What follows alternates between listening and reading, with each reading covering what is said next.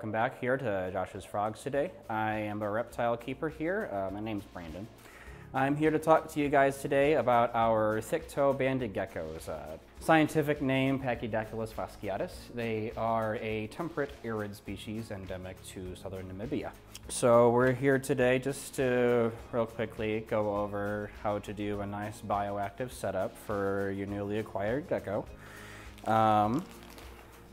We highly recommend using our desert bioactive substrate.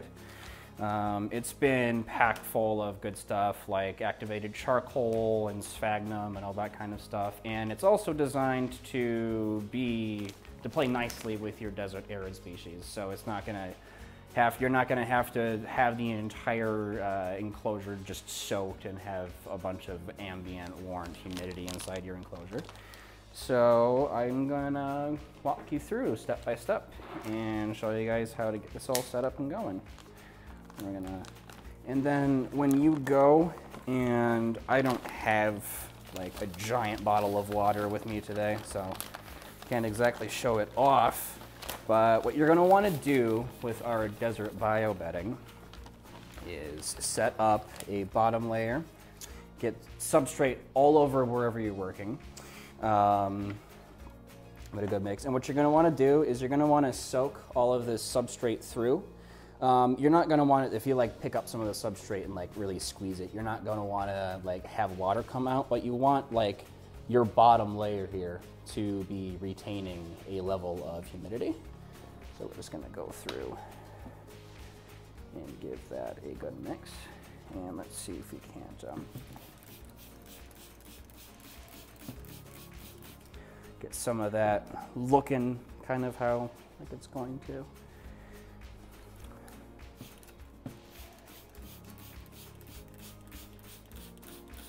So right there is kind of how you're gonna want your bottom, probably about ½ an inch to an inch of substrate to look like.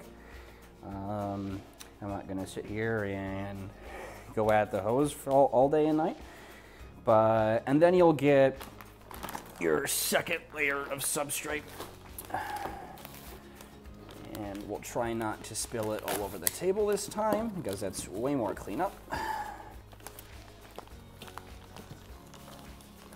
And then this layer is gonna go in completely dry.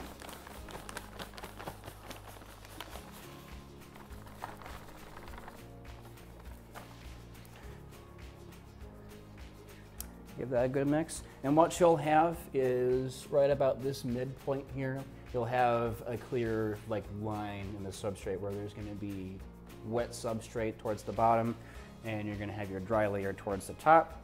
That's going to control how much humidity is rising up through the substrate and keep things nice and dry, because thick-toed banded geckos like an ambient humidity of about 40 to 50%. So you're gonna wanna not have things be too wet in here for them. That could result in those sorts of problems. You also want to make sure that they're not being kept too dry.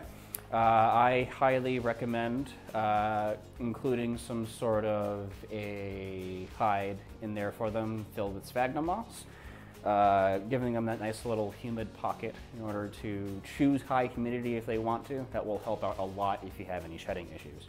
With this all set up, we highly recommend using dwarf tropical white isopods and temperate springtails inside of your bioactive enclosure. These guys are going to help aerate your soil and are going to help with general soil health. And then inside of the enclosure, if you have a bioactive setup, it's a great situation for doing all sorts of live plants. Helps with air health and just is in general a nice bit of enrichment for your animal. Inside of these enclosures, obviously, you're not going to be keeping things super wet, so any plants that you keep in here, you're going to want to be things that are more tolerant of drier, potentially lower nutrient grade soil. So this little guy here today will be more than enough. We'll do just fine in here. We're gonna just this guy right, just plop him right in the soil. Thick-Toed Banded Geckos do like to dig around a little bit on occasion, but they're not going to do anything too crazy where they're uprooting all of your plants. You're going to want to have a nice few bits of selection of cork bark, thin oak bark.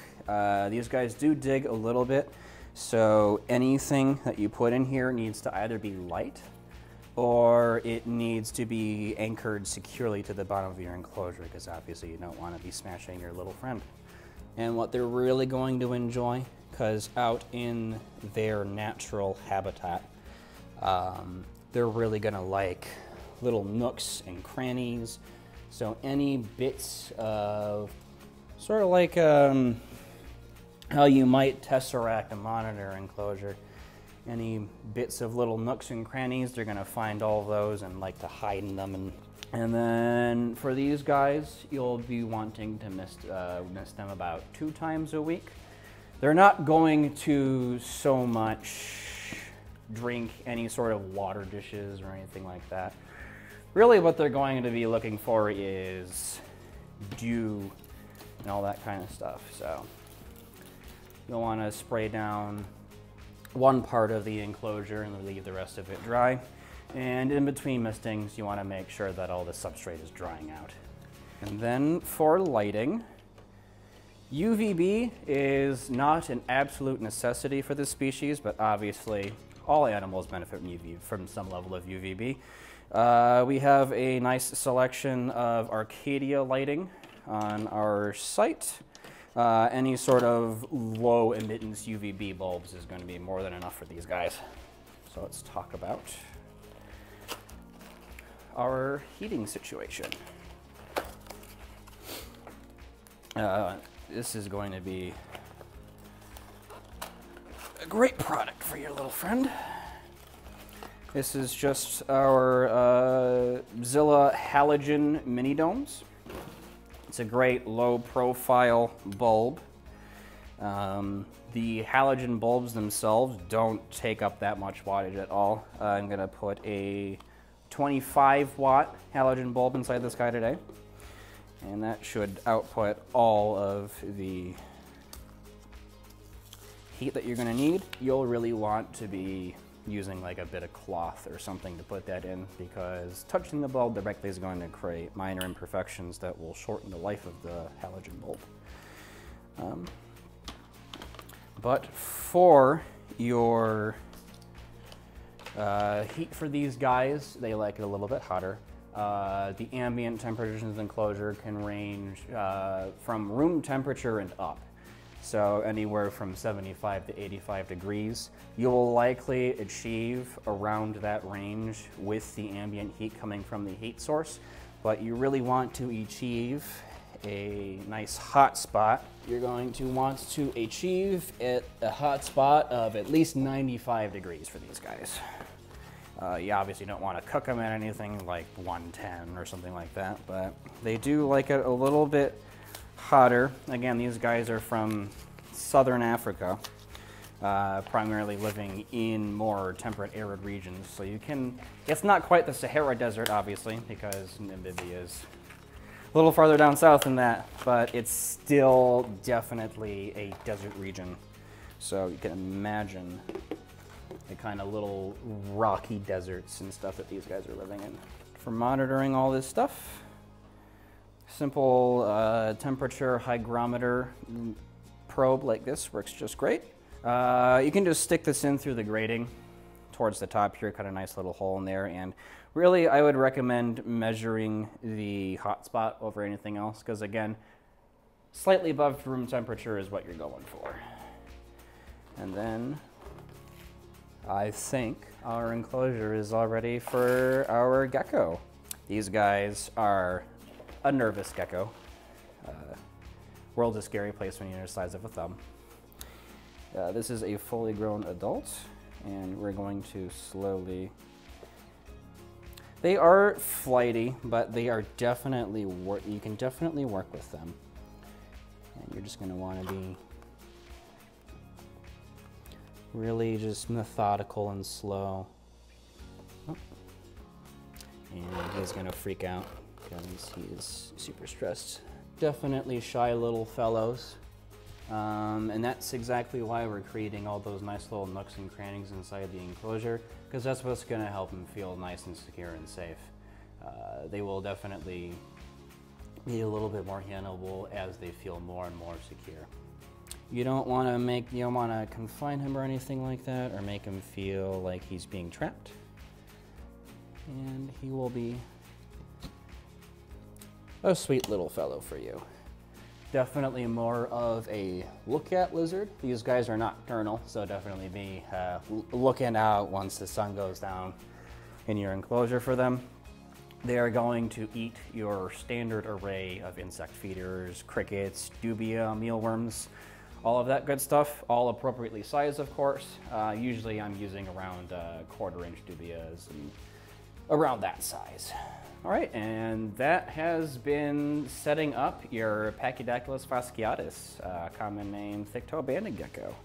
Be sure to check out our website for these guys. We've had great success rearing them here, and we're excited to share them all with you. So, thanks so much for watching this video. Here at Josh's Frogs, bringing nature to your doorstep is more than just our mission, it's our passion.